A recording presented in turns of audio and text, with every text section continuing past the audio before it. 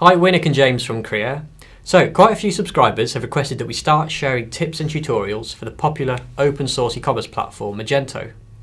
So this week we thought we'd oblige with a quick and simple tip for web designers who work with both WordPress and Magento. If you're familiar with both platforms, you'll know that WordPress is fantastic for creating a blog or news platform, and Magento is very powerful and complete e-commerce system. If, like us, you develop websites that utilise both WordPress and Magento, you may have come across a dilemma with searching.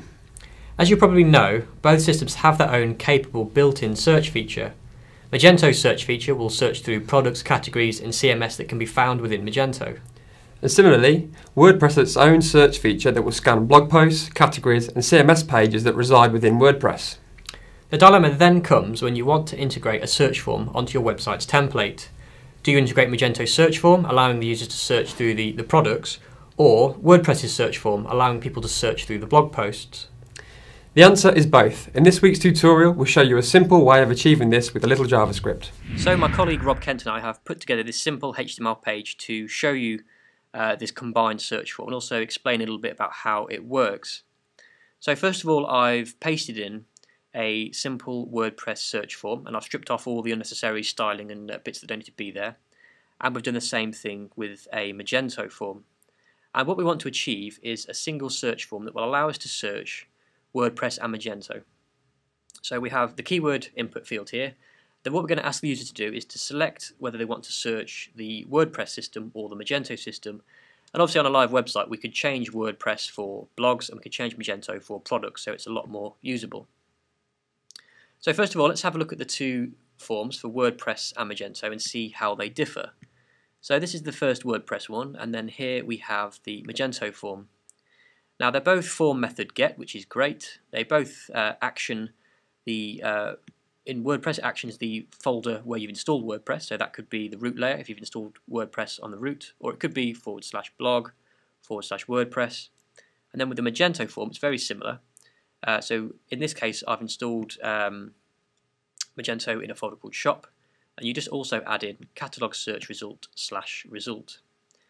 So two different form actions for each of the search form, and then the input field where you insert your keywords. On WordPress it has name equals S, and on Magento it has name equals Q. So those 2 points are both important.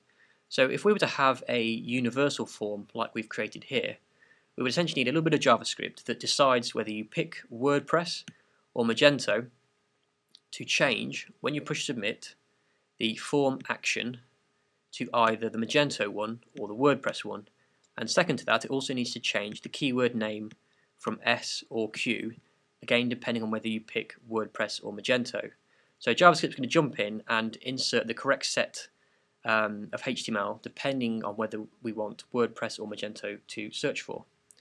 So the JavaScript that we've done here is available to copy and paste from our supporting blog post along with the rest of this file at creatordesign.co.uk/blog/videos. So it's quite literally as simple as that. There are other complex ways of combining your WordPress and Magento searches by going into the databases and messing around with the PHP, but this is quite a simple and effective way. You can literally have this dropped in and working on your website within sort of 10 or 15 minutes.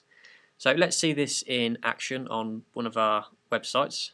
So mamababybliss.com. You'll see here at the top there's a search field and we can enter a keyword. So let's try the keyword baby. And you can see again the little drop downs here, so we can search either the articles, which is the WordPress system, or we can search products, which is the Magento system. And you can simply change what it says in the HTML. If we go to the code view, it's the value of the option fields that you need to keep as WP or Mage in order for our JavaScript to identify.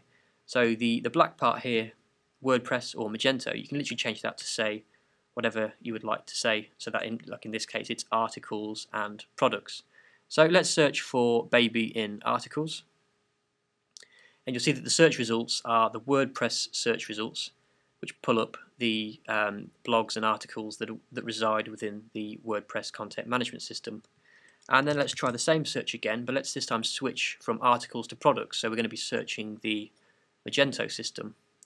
So if we search baby products, you'll see that we've now got the search results coming through for our Magento installation, which shows us all the baby products on our website.